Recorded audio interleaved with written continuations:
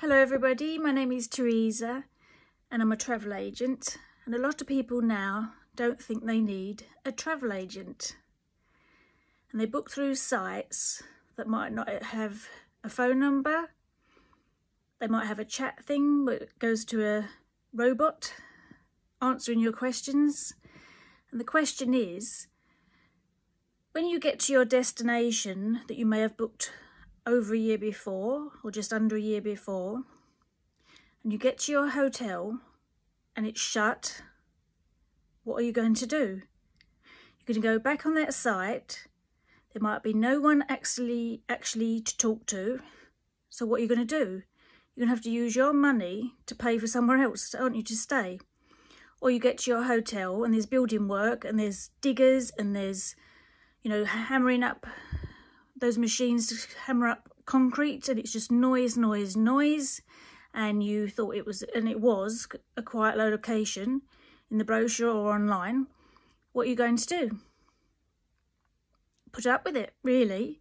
You can ask the people at the desk to move you to somewhere else, but that might be the only hotel they own, and they might not to agree to that, because they could say, well, you should have kept looking on the internet to see the updates for this hotel or the country, like for dangers or weather situations, and they would probably blame it on you and say you should have looked up if there was any problems with the hotel or what was going on at the hotel now, which is probably true. We should do that, shouldn't we?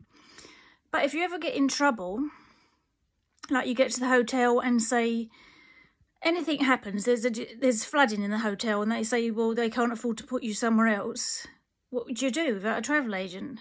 When you've got a travel agent like me, you can get straight on the phone to me. If I was at work or driving, I'd get back to you, or and email me at the same time.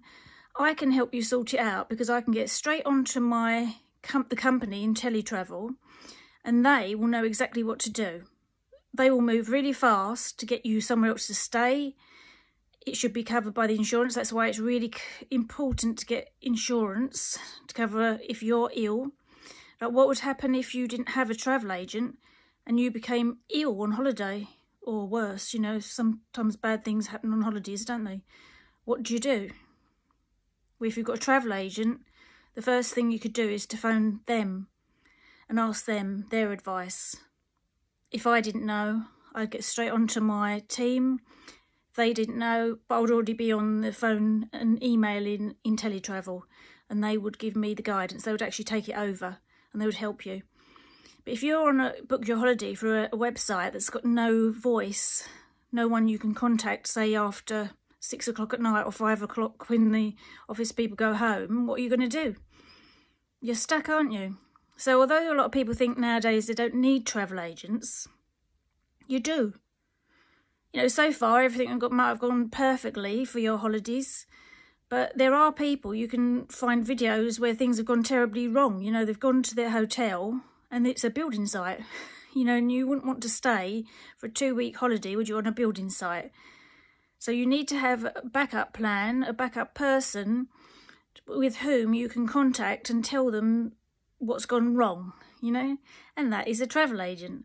So although things like the internet and, technology is to wipe out humans' jobs, it can't, can it? Because at the end of the day, we all like talking to a human, don't we?